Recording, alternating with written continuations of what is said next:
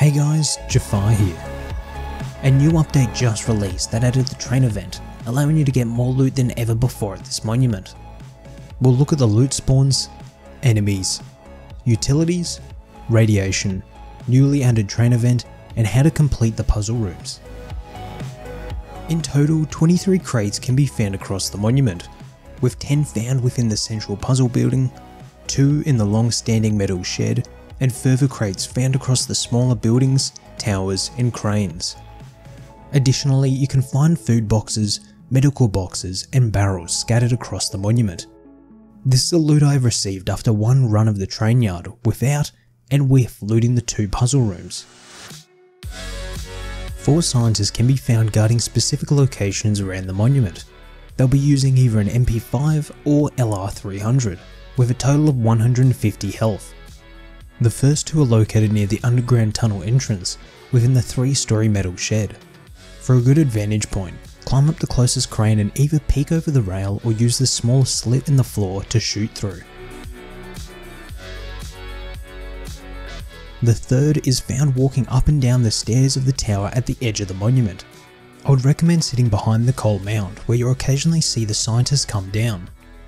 The final scientist can be found on the first floor of the central puzzle building. For the best cover, go to the ground floor and sit behind the rubble path to occasionally see the scientist. After killing a train yard scientist, these are some of the items you can expect to find. For utilities, you can find a recycler, oil refinery, repair bench, and pump jack.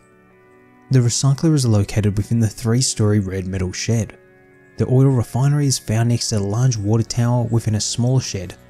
A repair bench within the long-standing metal shed out back of the large central building, and finally the pump jack can be found at the edge of the monument, allowing you to gather crude oil. You'll need a total of 11 radiation protection to survive the majority of the monument. At minimum, you can use a burlap set that provides exactly 11 radiation protection. However, there are certain locations that yield higher radiation.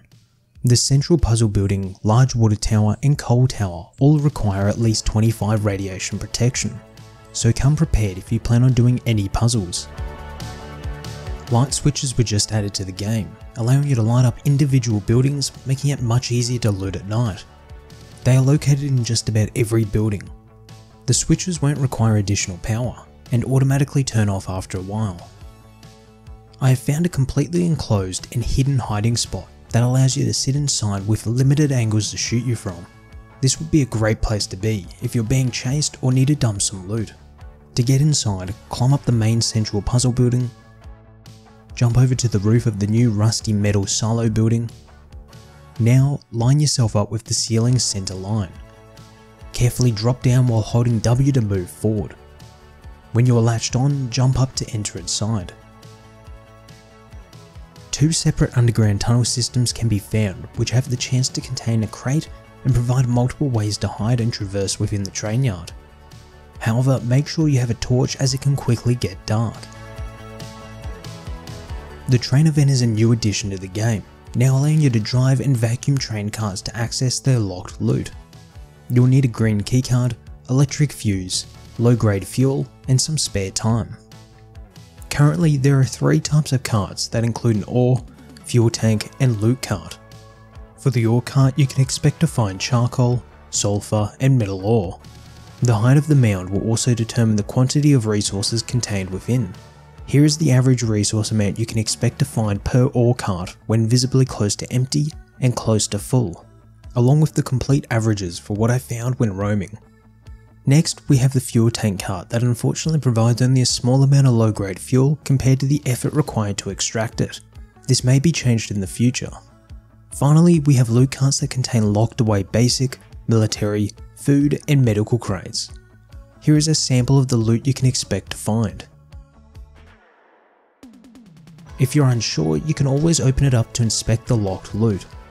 This makes it easy to decide if it's worth the effort to unlock. However, we'll need to get this cart to the train yard. For this, we'll need to find a drivable front cabin.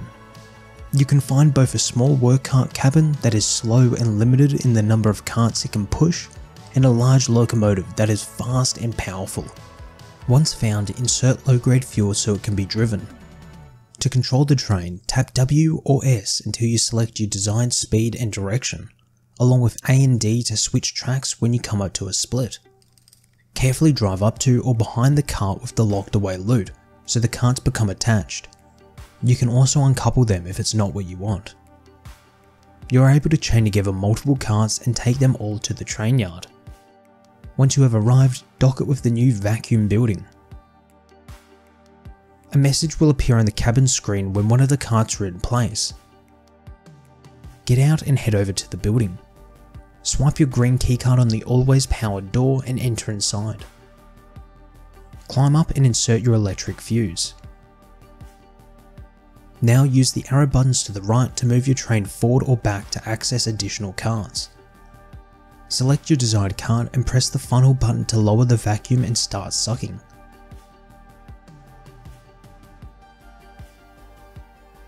At the bottom floor, fuel contents will be delivered into a large red tank, while ores will be dropped off into the yellow skip.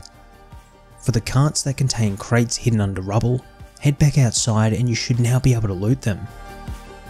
For puzzles, you can find a green and blue door, requiring one green card, one blue card and one electric fuse. Previously, it was possible to mitigate the blue keycard door by flying down a hole in the roof with your minicopter. This has since been changed and the hole has been patched up with an indestructible grate. To complete the puzzle, you must first locate the switch within the 3-story metal shed. Be ready to fight off 2 scientists. Once activated, run to the top of the large tower. Again, you'll be met with another scientist to fight off. Run to the top and flick the second switch. Now run back down and head over to the central puzzle building.